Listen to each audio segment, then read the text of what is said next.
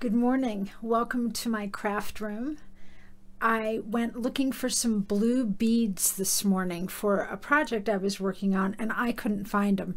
So I pulled out all my beads, and then the sun came out, and I thought this might be a good time to do a quick video and show you some of the ways that I use beads in making junk journals and junk journaled altered planners. So I came up with a quick list of 10 ways to use beads. I want to tell you first, I keep my beads in mason jars, and my collection has been growing for probably 20 years now. When I get beads and they're a specific color group, I put them in one of these small little glass jars, and if I get something similar that would coordinate well, I put it in the same jar, and before you know it, you have plenty of jars.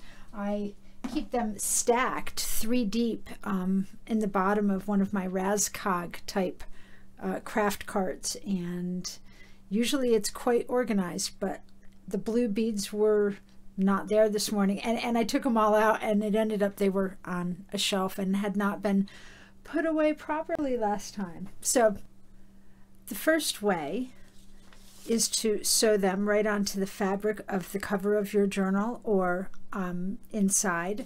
And this is a beautiful journal that Sonia Milojevic, my dear friend in Serbia, made for me.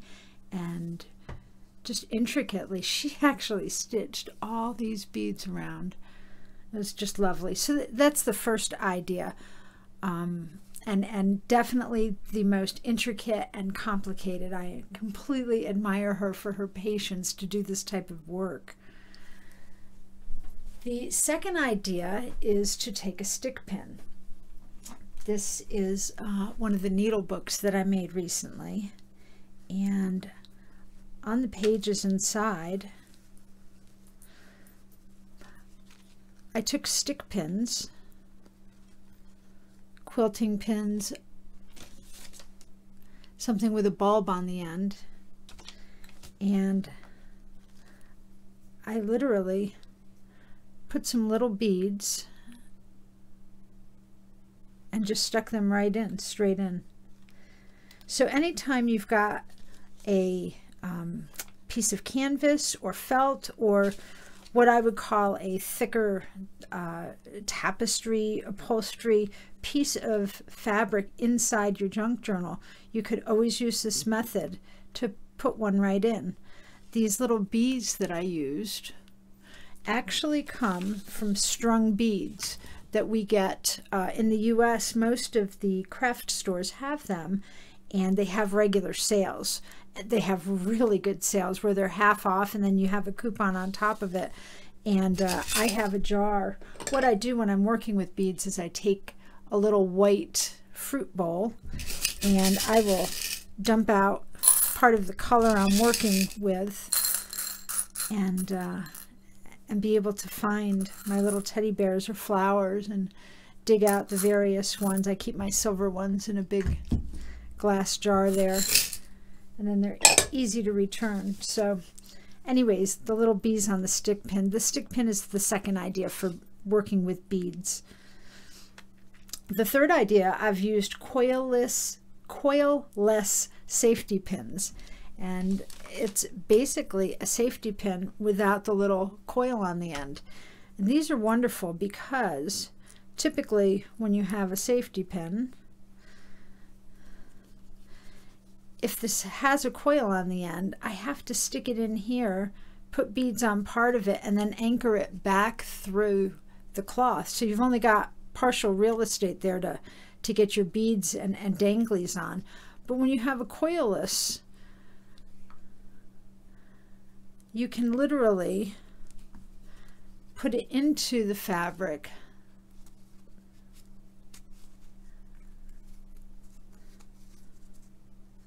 and pull it around, and then you've got this whole side free to put beads on, which is what I did in the edge of my needle books here. These are just silver and colored beads here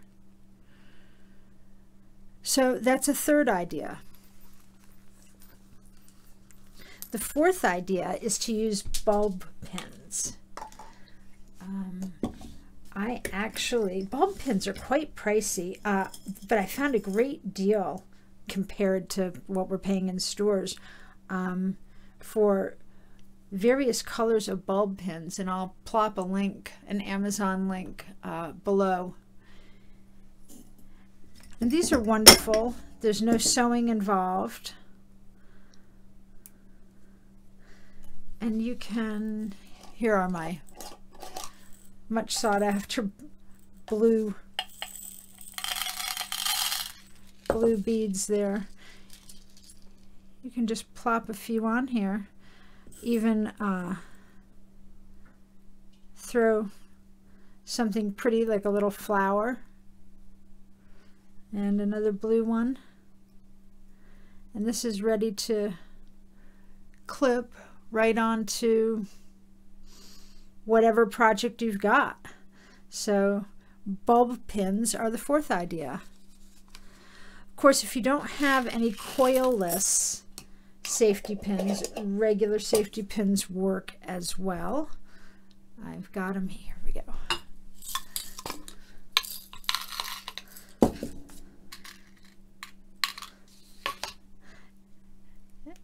And as I said before, regular safety pins are a little bit more tricky because you'll need to just hook into the fabric.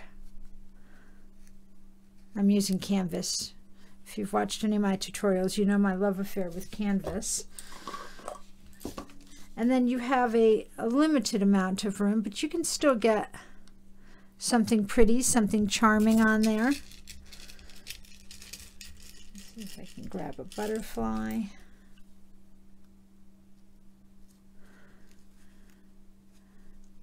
Oh, I do have room for one more bead. Excellent.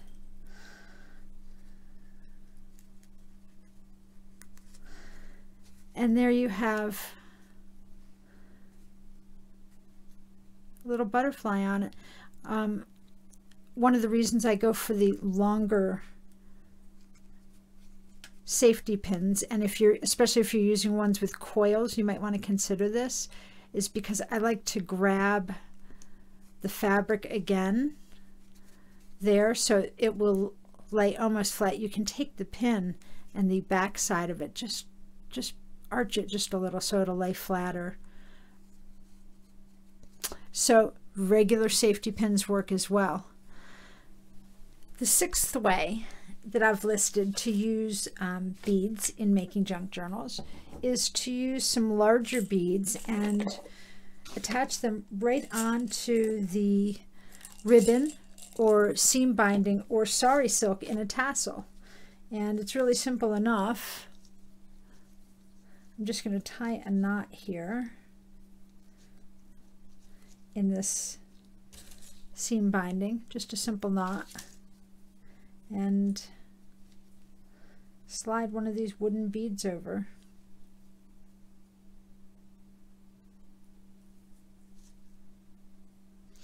Okay, don't watch. I'm going to need a pokey tool. I do not recommend you doing this at home because you might split the end of your seam binding or ribbon, but it's my quick cheat to get things through the bigger beads. When I have more patience, sometimes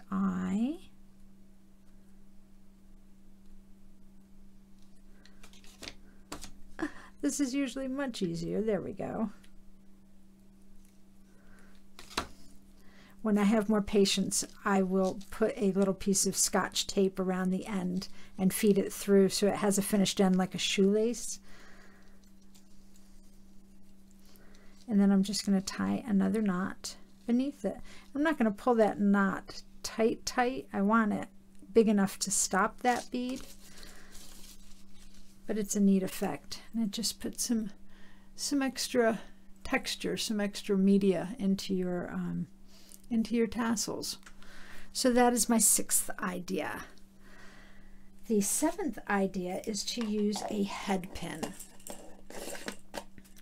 Just get this out of the way. A head pin is a flat-ended stick, and I like them.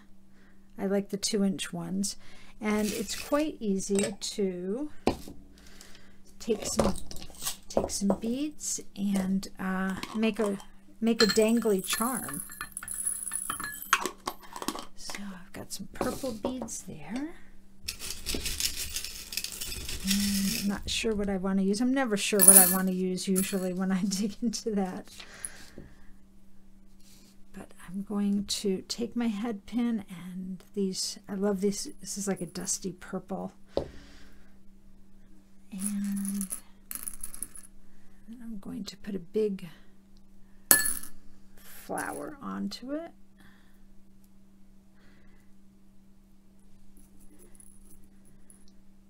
And another purple. I'm going to take my round nose pliers, turn it at a 90-degree angle, fold the top over, and just twist that right around.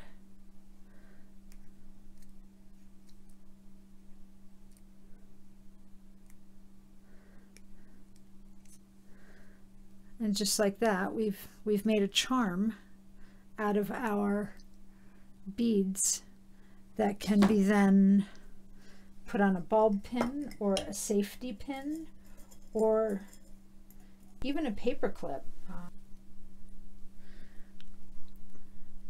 So with the little charm that we've just made, I'm just gonna snip that end, and this is an owl clip similar to a paper clip. I just feel that they anchor the page better, and it also gives you two places if you want to do a double dangle,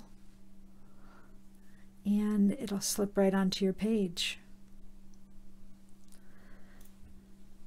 So that is number 7.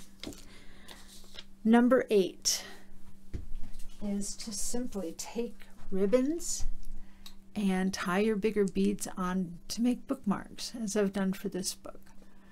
And these were some of the very first bookmarks I ever made, and I love them. And I like it because they just hang right off the shelf, kind of embellishes my bookshelf as well as my book. So tying the big beads for a bookmark. The 9th way to use beads in junk journals are to take coilless safety pins. I'm going to take one that's, I would call that 1 inch long. Don't want one of the big ones. I need to look into getting some medium ones, but a smaller one will work. What I'd like to do is embellish the tab of this planner, and it could be the tab in a junk journal, but this just happens to be a planner I have handy. And all I'm going to do, let me zoom you in just a bit here, sorry for the shake. There we go. I'm going to put this through this lace tab upside down.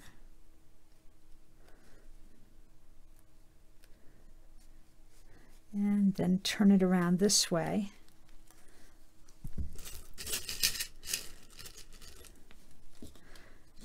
And I just had them out. There they are. Sorry for the reach. Got a lot of jars today. My orange Van Gogh feeling beads. Lots of oranges and golds and mauves. So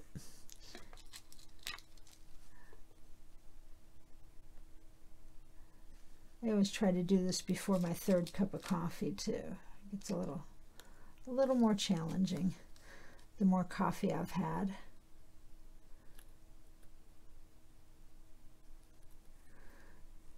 One of the other things that I really like is metallic beads. I have these silver beads that show up really well, and they make the other beads that might have just plain color it makes them pop more off the page. And I've even found multi-packs that have the bronze, copper, gold colors, and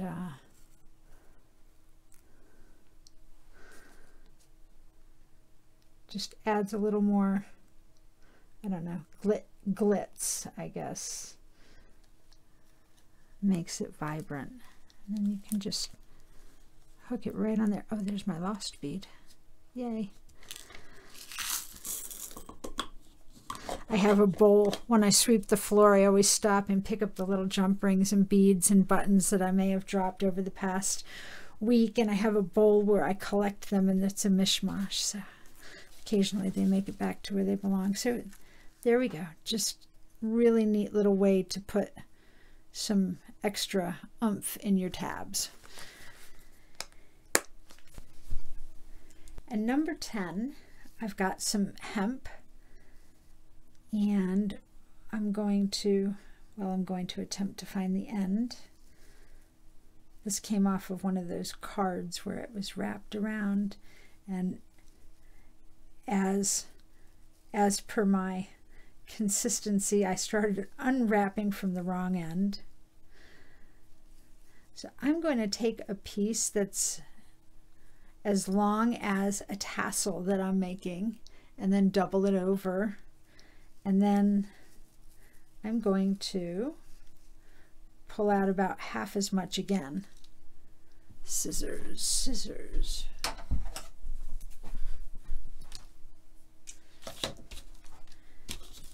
And this is just wonderful for adding that beaded element. And you can go right through with your favorite colors. Here's my purple beads. I call it my Vicky pile. I'm in the middle of learning all about the color purple. It's easier to take these out so I can reach the little ones. Learning all about the color purple with my friend Vicky in England, who loves purple. And the more I talk to her, the more I see purple everywhere.